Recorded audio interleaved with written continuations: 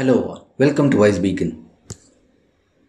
We all know about the war between Lord Ram and Ravana, where it ends like Lord Rama will kill the demon king Ravana with his arrow. So in Ramayana, what happened after Ravana died? In many versions of Ramayana, including Valmiki's Ramayana, it is mentioned that Ravana's dead body was cremated as per the rituals, but many people believe otherwise. So, what happened to Ravana's body after he died?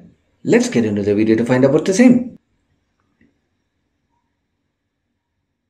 After Lord Ram won the battle and the demon king Ravana was killed, everyone was busy in celebrating their victory, abandoning his dead body as it is. Then Lord Ram instructed Vibhishan, the brother of Ravana, to perform his last rite, but he was in a hurry to take control of the throne, so he left Ravana's dead body as it is. Later, when he returned, he could not find the dead body of the demon king. Since Ravana was a good friend of the Naga king, and it is believed that the Naga people took his dead body with them to their place. Okay, before all that, if you ask who are the Naga people, they are believed by some to be an ancient tribe who once inhabited Sri Lanka and various parts of southern India. They were generally represented as a class of superhumans taking the form of serpents who inhabit a subterranean world. Now, coming back to the story, the Naga tribe believed that the death of Ravana was temporary and he could be revived. They made numerous efforts to bring him back to his life,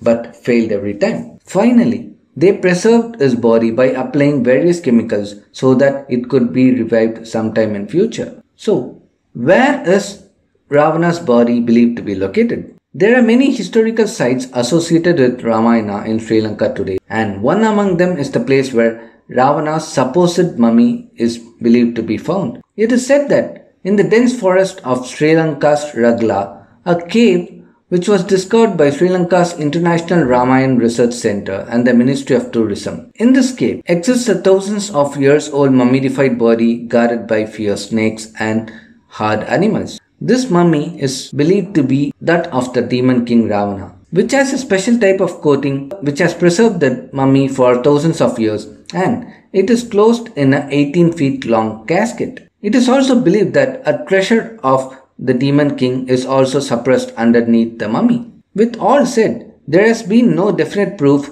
to back all these talks of Ravana's supposedly well-preserved body in a cave. But the belief of some people about his preserved body and his revival is so fascinating to hear, and whether to believe it or not is left to one choice. Well, that's all for today. Thanks for watching. Please give a likes, comments and dislikes, and please don't forget to subscribe to my channel. See ya.